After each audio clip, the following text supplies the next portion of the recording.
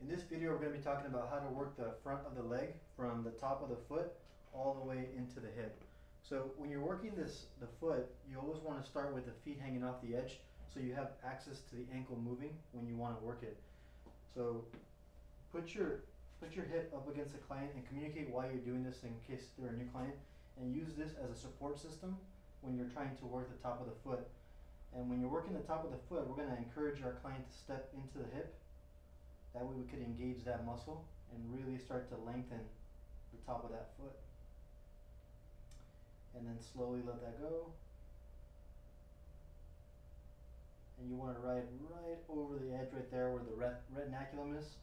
If you're not familiar with the retinaculum, that's like a little band where all the tendons travel through. And you just want to free that up and give it some ability to move better. So you could do this quite a few times before you move on to the shin itself, but I'm only going to do this once for the video, and I'm going to move on to the tibialis anterior, the fascia of right here, of this section of the shin, and I'm going to be using my knuckles.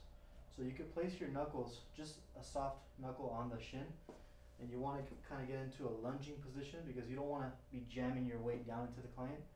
You want to press one foot back, put one foot in front of the other, and then you want to start to move up towards the knee. And it's important that the hand that's not working, that you don't have it chilling over here or on the table. Either have it on the client so you're not losing stability and you're not transferring weight into the other hand, and really start to drag the tissue up towards the knee. So I'm going to encourage you to move your foot up and down. So when you have clients move through the work, they're getting a lot more benefit of letting their brain recognize that there's movement availability there, and they could stretch that and move that. Although doing it passively meaning without them moving, it's still good. It's much more beneficial, or much more value when you're having them move.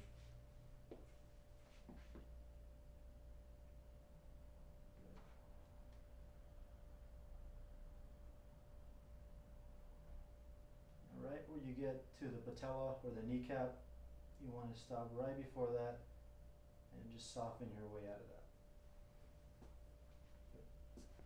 So now that we've gotten the top of the foot and the shin, we're going to work around the knee here, and we're going to use our finger pads, and we're going to just ride the outside of the patella of the knee, and we're just going to drag that fascia up towards the hip. There's a common theme here when we're working the front of the leg, that we're just having a direction of up. And right around where you get to the fascia of the quads, go ahead and lightly come out and let go of the muscle. So now we're moving on to the fascia of the quadriceps, and again I'm going to be using my knuckles, and I'm going to be placing them right above the patella or kneecap. And once I sink in and I feel a good hook into the muscle, to the tissue, I'm going to start dragging my tissue up towards the hip. Now, it's very important that you're not doing this. You're not jamming down into the client. You're at an angle and you're coming from your hip and the back leg, the one that's extended out, and you're pressing up towards the hip. You want to give them a sense of stretching or lengthening. You don't want to give them a sense that you're jamming them down into the table.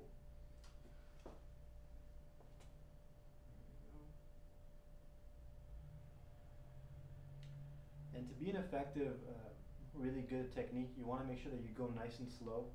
The faster you go, the more you're going to miss tissue, you're going to miss really good stuff. So make sure to go slow and work your way up nice. The faster you go, the less the client will feel and the less you will feel. You want to make sure that you get to feel what's under your hands and they can feel what you're doing to them. And as you get closer to the hip, just let your client know that you're going to be working with one hand underneath towards the top of the hip, which is towards the hip bone. That's where these tissues attach. And you're going to work right over the bony edge here. Now, this is part of your pelvis, so when you're going over it, make sure again not to jam down into it, but just slide nice and soft over it and then slowly get out.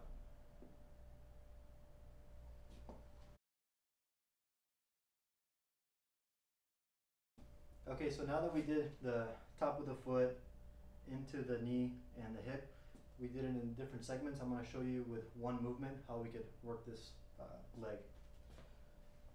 So I'm going to be working the top of the foot with my knuckles here, and I'm going to have my client just press into my hip just lightly so I could get a little bit of engagement, and then I'm going to have them come into me just a little bit more, and then I'm going to slide right on top over the retinaculum, which is that little band I told you about, and I'm going to encourage them to move their foot back and forth, and I'm going to be sliding my way up towards the kneecap.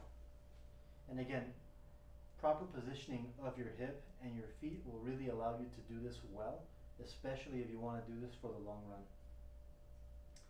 As you get closer to the kneecap, you're going to change your tool or change your angle if you like to. You don't have to, but I like to. And then change into your fingers and then slide on the outsides of the patella or the kneecap, whatever you want to call it, and get a nice hook into the quad, and then switch your tool again, and then all the way to the top of the hip. Now I'm just showing you this as an example. You could do this however you like. Going up is a really good communication for the client because you're giving them a sense of lift. You're lifting their body towards their head, and they're giving them more length in the top of their body, in the front of their body, excuse me.